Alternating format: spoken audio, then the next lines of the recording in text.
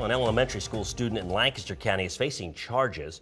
Manheim Township Police say the student was found with a gun yesterday. Today, more questions about how that student came into possession of the weapon and whose responsibility under Pennsylvania law is it to safeguard that weapon.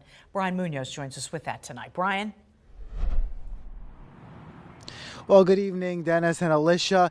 Well, Pennsylvania is not overly restrictive when it comes to guns. If you're under the age of 18, you can still have and use a firearm as long as you're under the supervision of an adult. But if it ends up in the wrong hands, who's responsible? Well, we went digging for answers. Similar scenes have played out at schools across the country. While they're rare in central Pennsylvania, they do happen.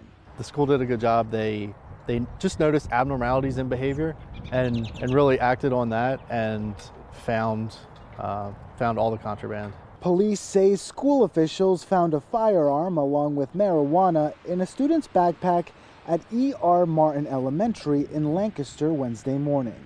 What they're still trying to figure out is how this young juvenile got the gun, which police say was stolen back in 2022. You know, did the parent leave the gun on the dining room table and the kid picked it up and took it to school?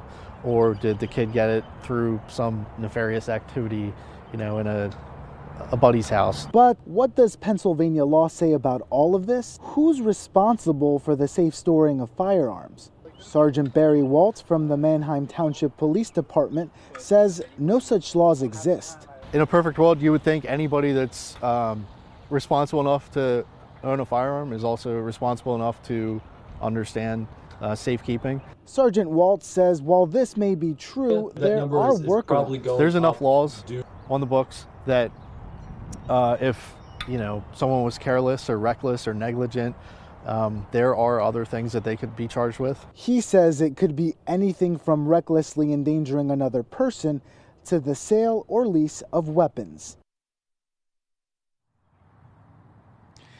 Well, the Manheim Township Police say they are still investigating. As for that student, well, he's being detained at the Lancaster County Youth Intervention Center. Live in Lancaster, Brian Munoz, ABC 27 News.